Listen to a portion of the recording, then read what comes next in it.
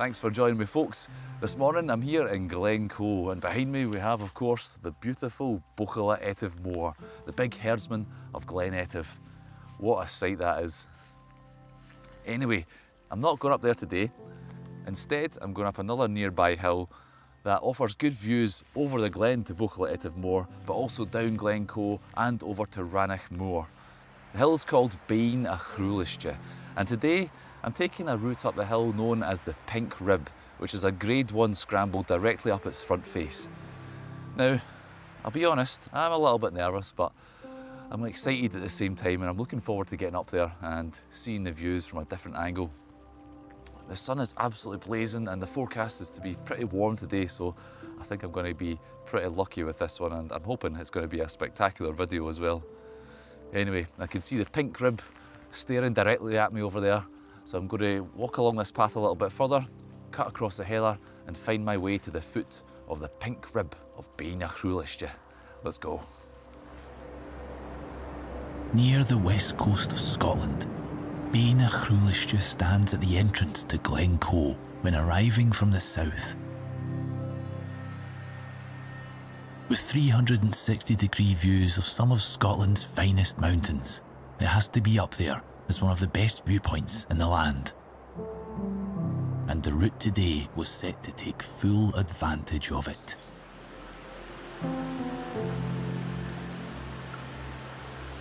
After parking the car at Altnafiau, I headed east along the West Highland Way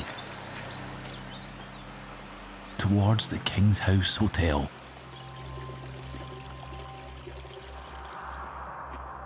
Trying not to let the ravens scare me off.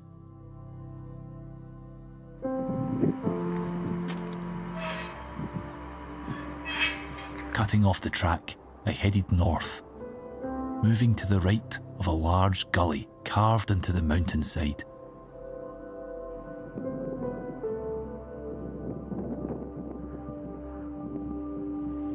Making my way over the rocky obstacles that lay in my path.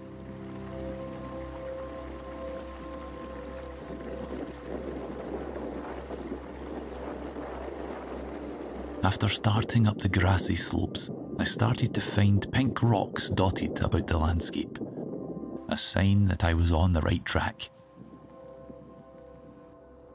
The gradient quickly steepens, the rocks peppered through the grass getting denser as I gained height, until eventually there was nowhere else to go but onto bare rock.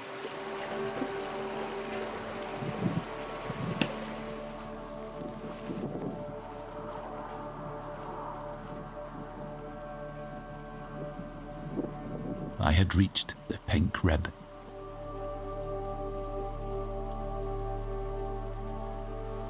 An obvious pink outcrop on the mountain's otherwise grey and green face.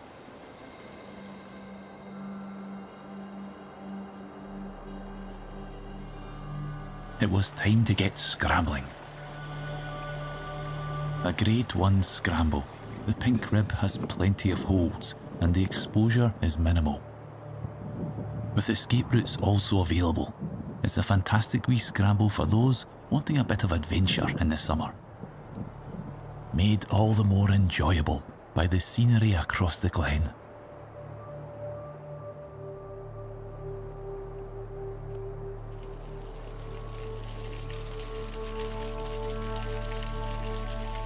All this scrambling is sweaty work. But luckily, there's a shower halfway up, streaming into a natural infinity pool with a view.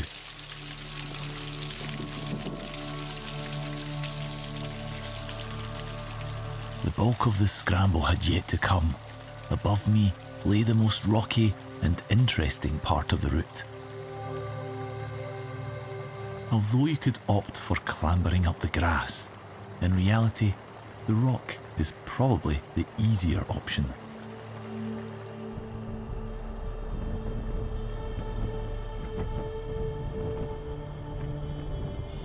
After a little more scrambling, it was time to stop for a water break.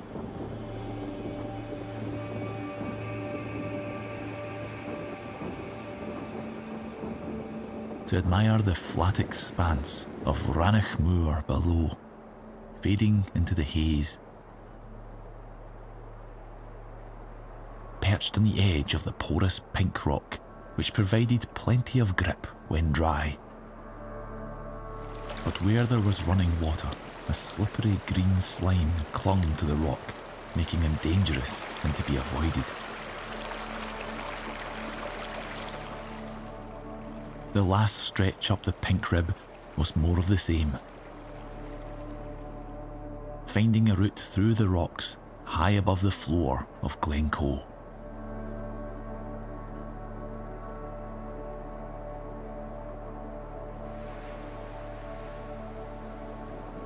All too soon, the rocks come to an end as you emerge onto the grassy top of the mountain.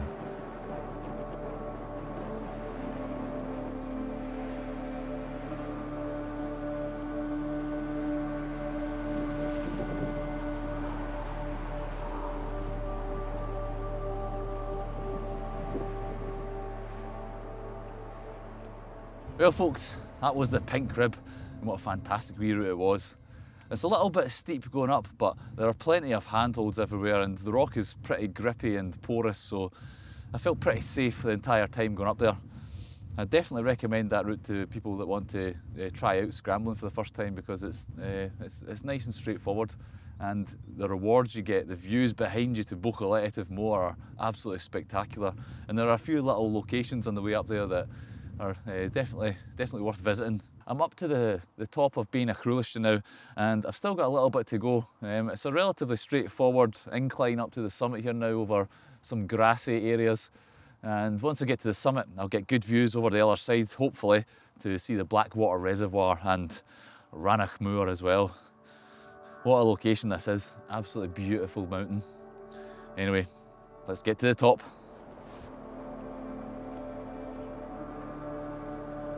It's a short, straightforward walk from the top of the pink rib to the summit of Beinn. A viewpoint like no other.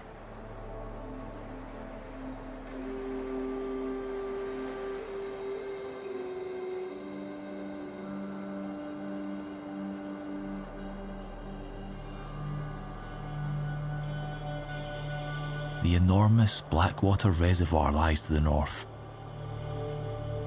Its 914-metre long dam, the longest in the Highlands.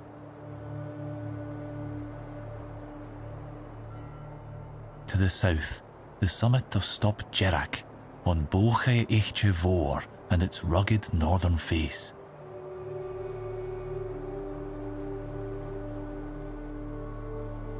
And to the east, Rannoch moor. To the west, the shoulder of the mountain leads off down to Glencoe and the Three Sisters. This is perhaps one of the finest viewpoints in all of Scotland. Well folks, that was Beinn, and what a magnificent wee mountain it's been. I've just come down off the summit here a little bit to talk to you. I just wanted to get away from the wind up there and didn't want to have it blowing the microphone around. But yeah, what a beautiful day. The sunshine has been glorious. It's quite warm today, but apart from the little bit of wind at the summit, there's been hardly any wind at all, which is great. Behind me here we've got Buachaille Etive Mor. Now I always thought that was the Gaelic name for this mountain, but it's not. The Gaelic name is Buachaille Etive Mor, which means the big herdsman of Glen Etive. And next to it is Buachaille Etive Beinn, or Buachaille Etive Beinn, which is the little herdsman of Glen Etive. And Glen Etive itself is just down to the left-hand side of Buachaille Etive Mor here. Now, it's an absolutely stunning location, Glencoe. There's so many mountains around, but there are plenty of low-level walks as well.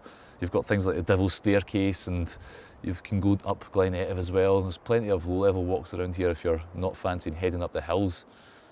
And in terms of the mountains I can see here today, this viewpoint is absolutely perfect.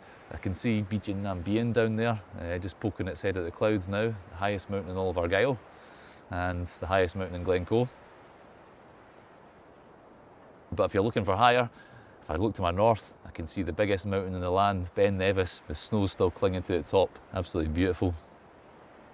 over in that direction as well, we've also got Stop Beinn and Buachaille, a couple of mountains I've done previously on my channel, and I remember Stop Beinn being particularly nice. It was a lovely wee mountain that, and I'd love to go back there one day.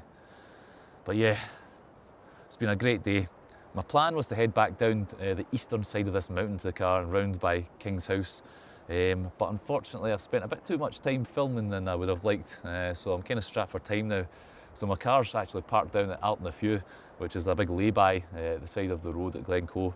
So I'm going to head directly down west over to it now and hopefully cut off a bit of time.